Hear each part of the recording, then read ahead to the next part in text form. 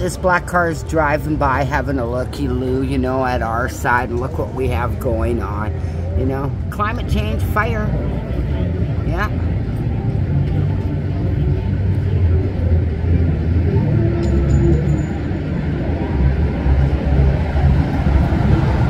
We have no fire code downtown east side.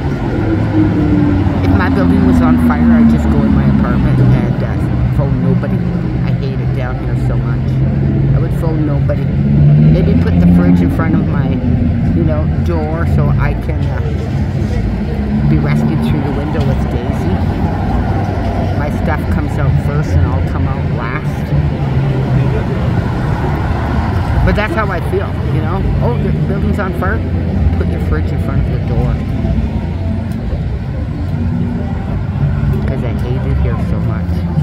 And then on top of it, being harassed by fucking idiots just makes it even worse. Especially when the idiots actually, you know, talk to the news or have a video on their YouTube channel from here, but telling me I'm not allowed to record.